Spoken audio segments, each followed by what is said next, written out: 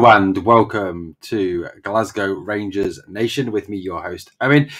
Channel that brings you your team every single day. The channel that keeps you up to date with all the latest goings on at the best club in the world, the greatest, the most successful club in the world. Let's even be more precise about this, Glasgow Rangers.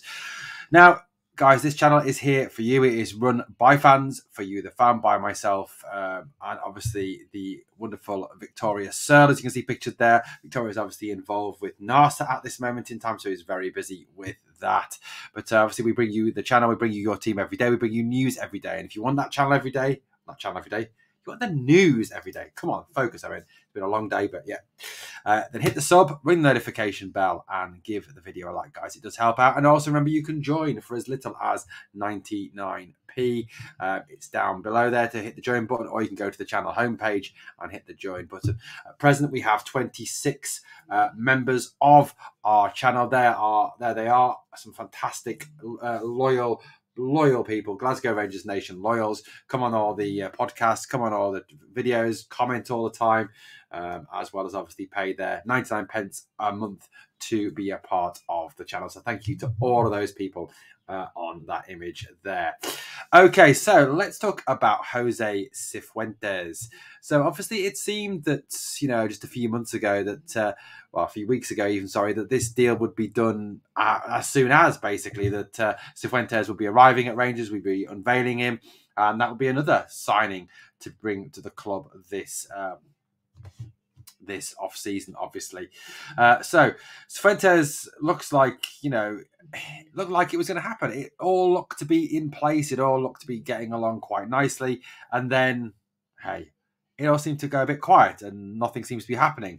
So let's have a look at the story, shall we? That's what we're going to talk about. So in this video, I'm going to talk a little bit about what happened, what is happening, and reasons for what is happening. Why, what could be going on behind the whole Cifuentes deal.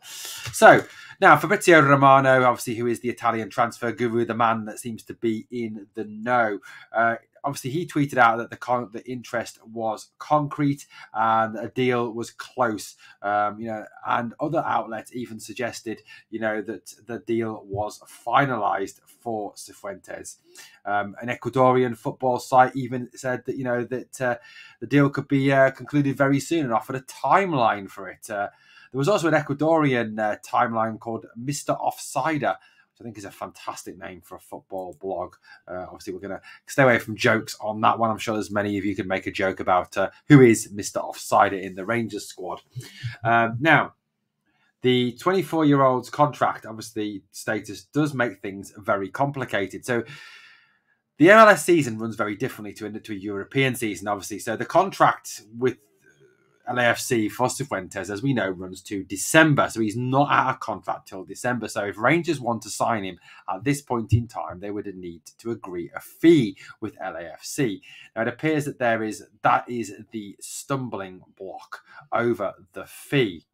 So the transfer window is obviously, as we know, is now officially open. And obviously Rangers are free to try and sign the dynamic midfielder, the guy who he seems to be a really good midfielder, someone who can get stuck in, can pass, very forward thinking, good energy, goes box to box. It does seem to be that all-round midfielder, someone who would certainly add to the midfield with Nicholas Raskin, Ryan Jack, Todd Cantwell, and many others.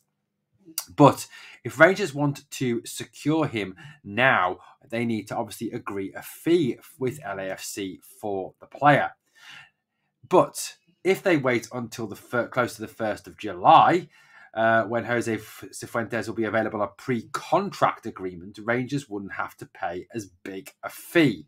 Now, it is felt that could be the case, that Rangers are waiting until the 1st of July to get a pre-contract done with him and then try to force FC to accept a smaller fee than they would perhaps be asking for at this point, as Rangers obviously try to make that transfer budget go that little bit further this off season. That certainly seems to be the plan. So that seems to be what is happening. That that they're waiting to the 1st of July. They're trying to extend that little bit of a thing.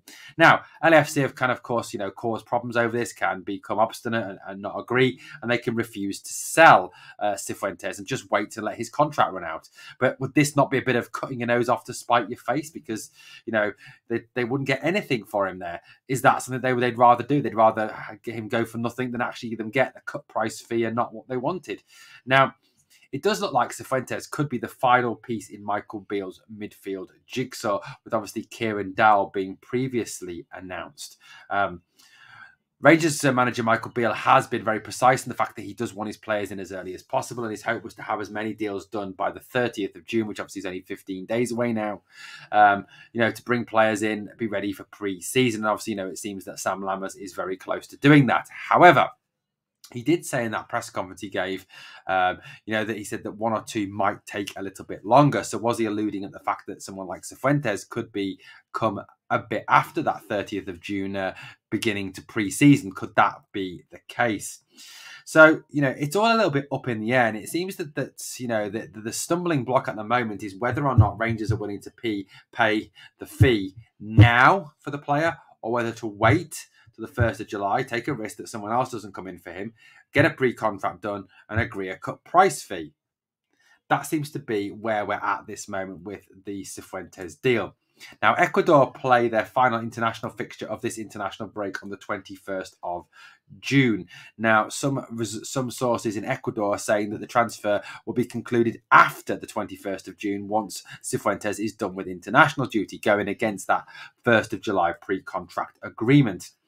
So it's all a little bit up in the air in terms of where that would be. Now, if Rangers do decide to try and play hardball over the player and try and force it to the 1st of July, there is a huge risk, obviously, that someone else comes in, swoops, takes him away, and then we lose out.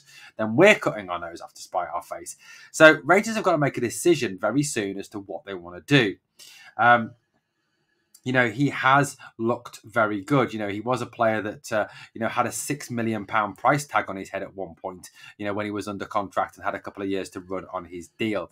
My personal opinion is that, if Cifuentes is the player that Michael Beale wants, then, we need to stop taking chances. We don't need to obviously wonder about where, wonder and worry about this 1st of July deadline. Get the deal done now, get it signed off, get it sealed, get it done after that 21st of June international, and then he's there for the start of pre-season.